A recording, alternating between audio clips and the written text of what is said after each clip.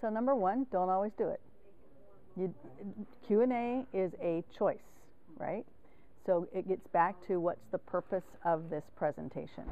Now, if it is a content-oriented one and you aren't going to build in Q&A time, again, you want some way for them to reach you. So whether that's giving the email, etc., some way for them to follow up. If you are going to do Q&A time, then you do have to recognize it's one of your elements, right? So it's not beginning or opening and 3 points and then closing. It's opening 2 points, maybe Q&A there and then another one, or 3 Q&A, or maybe it's just 2 points and Q&A. So you really have to, number one, plan for that. I never close with Q&A. I think it's deadly. It would be one of the deadly sins, because you can't control the energy at the end if it was somebody else's question. So when I am going to offer Q&A, I always have a closing anyway, and that closing is that my opening and closings, those are down pat. There's no wiggle room in it. I've decided what it's going to be, and it's going to be that. So your timing again has to recognize that I need to wrap Q&A up with 3 minutes left or 5 minutes left or whatever it is that closing is going to take. That way you get to close in the way that you want to, and you control the energy. Another thing that can go wrong is you open up to Q&A and no one asks something. So if I'm going to open to Q&A, I will seed a question in the audience. I will actually say to somebody in the audience, you know, I'm going to open it for Q&A. This is always a really good opener question. So if you notice no one's asking, because usually once there's one question, people will pop. But and then if for any reason that's not a strategy that will work, another strategy is to simply be ready with, you know, we got time for Q&A. Oh, I see nobody's thought of one yet, but let me tell you a question I often get. And then you essentially ask your own question, which comes from something somebody's actually asked. So it can be tricky. It's okay, I think, to leave it off. It depends on the purpose of the speech. But if you're going to do it, you don't want it to be really at the end. I do try not to leave things a chance, knowing that things will always go wrong. I want to control what I can, and I want to be prepared with specific strategies for the things that can go wrong. And those things are the timing goes wonky, or, you know, the person before you tells this horrific story that makes everybody depressed. Or, you know, there really has been a death amongst the group, or there's something that just the energy is just not where you thought it would be, and you've got to recover. Example, I had a full day training the day after 9/11.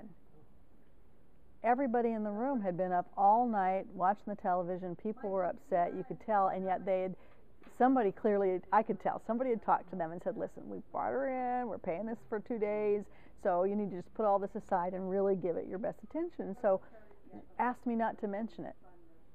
So I started my own regular sort of opening, which of course was totally inappropriate, it's funny and all this stuff, you know, and finally I just did a timeout. I said, there's an elephant in the room, let's deal with that. And I said just a few things, acknowledged the problem, and then said, you know, but perhaps our best response to this is to do what we do well. And so I'm going to be here to help you do this piece. And then I actually told him, I said, and I know this might be a stretch for some of you, and so I'm going to any of you that need to take a free refresher with me at any other time, just know that's going to be an option for you. And that was enough to take it off the table and come back and do what we needed to do. So I think a speaker needs to be able to call the elephant in the room and take a quick time out if necessary and deal with it, and then come back in. I was doing a training for a bank, which is what I do. I get to the venue, and I've been trying to call their chief lending officer for weeks, because that's one of the things I usually do, interview, what's your issues, you know, so that I do feel comfortable that I know some things going in. This guy wouldn't return my phone calls. His assistant kept talking to me, and I kept thinking, gosh, this is just weird. I get there, and he wasn't friendly at all. And then his assistant said, I said, so let me make sure you have another copy of my introduction. She says, oh, we won't be using that one. I said, really? She says, well, he thought it was too frivolous, so he'll do something different. And I'm known for funny, and my introduction has funny things in it, but no. So immediately I'm thinking, okay, something's really gone wrong. Then I look at this group, the tension in the room was palpable. I didn't know what was wrong, but I absolutely knew something was. I started with my usual opening, and it was just dying. It was like, so here's what I did. In any audience, even when things aren't going really well, often you'll make a connection with just one or two people, right? Somebody will smile, or they'll seem that they're interested, or they'll nod their head or something. So way earlier than I would ever normally take a break, I had identified about 2 people that I sort of got connected to. I took an early break. They did not know it was early, because remember, I don't tell people what's wrong, right? So I said, y'all had a lot of coffee this morning, so let's go ahead and I always like to take the first break real early. They don't know that's not true.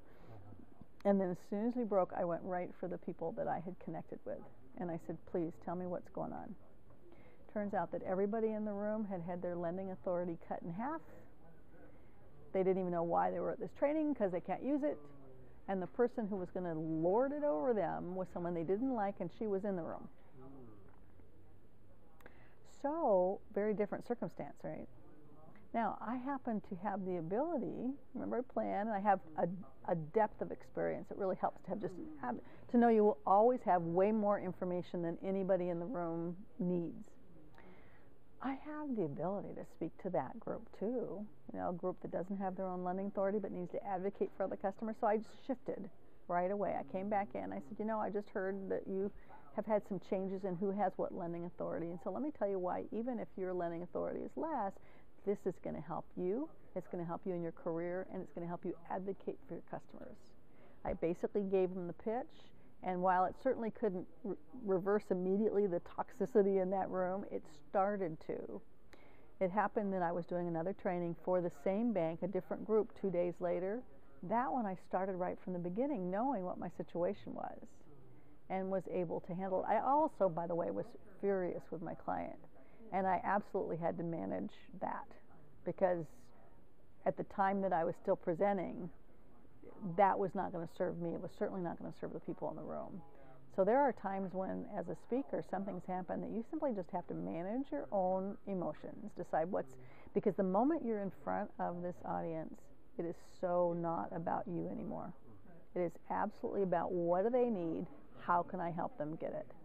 And if you're focused on how you feel, or how angry you are, or what are they thinking, or it's totally not only wasted energy, but it actually can get in the way of the only reason you're in front of the room, which is to help the audience get what they need. I don't do a lot of the kind of writing I do tends to be more in the technical arena related to tax return analysis. I do blog. I do blogs for myself and also for my professional association, the National Speakers Association. So I definitely do write. But I'm not a prolific writer like a lot of people in my field are. They're exactly the same from the standpoint that you need to understand the results you're trying to get for whoever is receiving the information. So in a speech is your audience, in a written form it's the person, so it tends to be, written form tends to be a person, audience tends to be bigger group.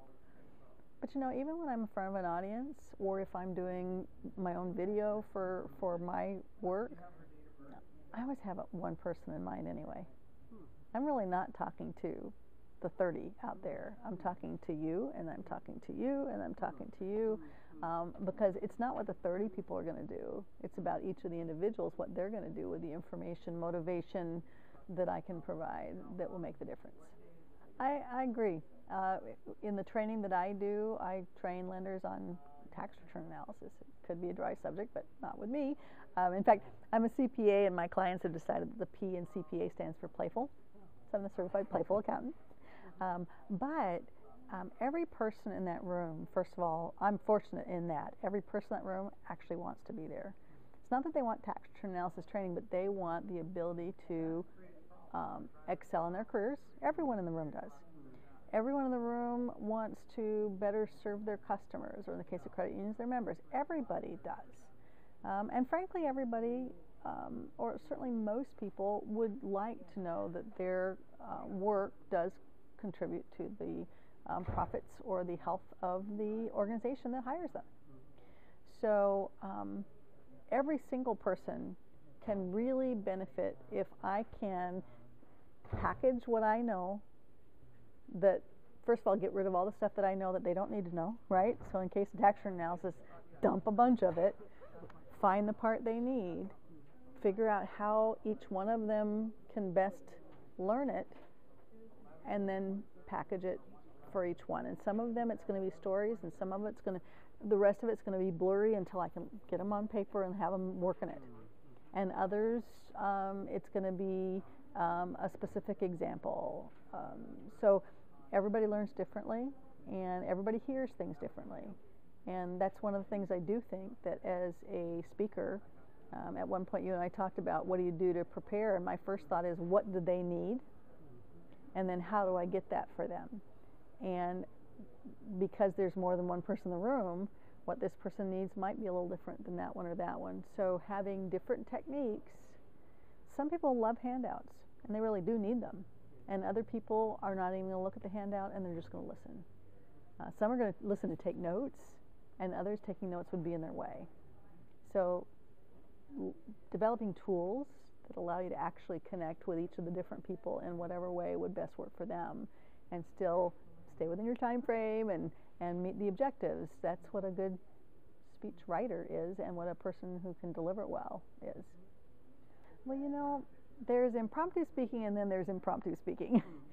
Sometimes what you're doing right then is impromptu, but the topic is one you actually knew is likely to come up. And then sometimes it's just like you had no idea what the topic would be. For someone who knows that even though they don't know when or for how long these opportunities will arise, but they know that this is a topic area that could arise, I really recommend that they almost think in terms of sound bites, like you would if you were interviewing with a news organization. If you've thought it through in terms of sound bites or specific points that are important, then when the opportunity arises, you don't ramble all over the place and then later try to figure out what the heck did I do, right? Whereas if you don't have a plan, then it's really too easy to meander off. So if it's truly impromptu, the other advice I have is to pause. It's perfectly okay at the beginning to say, let me think about that. Oh, okay, you know, that's totally legit. And I've, by the way, never been in Toastmasters, so I don't know if they would ding you for doing that, but I think that if your purpose is to communicate well, that pausing to gather your thoughts is a brilliant move.